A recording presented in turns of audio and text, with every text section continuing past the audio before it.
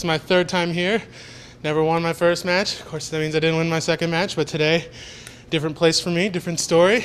I feel like I'm looking pretty good out there.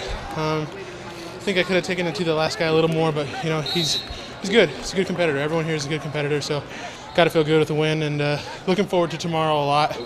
I don't, you know, whoever I'm supposed to wrestle is out there wrestling now, so I don't know who it's going to be, but doesn't matter who it is. Same story. Good night's rest, little chocolate milk, everything in the morning, same way, just as Cody taught me, and I'm going to be ready, and I'm really excited about that. As for the three of us who made it, you know, it means everything. It gives me a lot of strength that I can't do on my own. You know, I'm here because of a lot of people, because of my family and friends, and they've all helped me along the way. But even now, my teammates, when they're out there on the mat, hearing them win, and it's giving me strength like nothing else can, and you know, and that really inspires me to wrestle my best.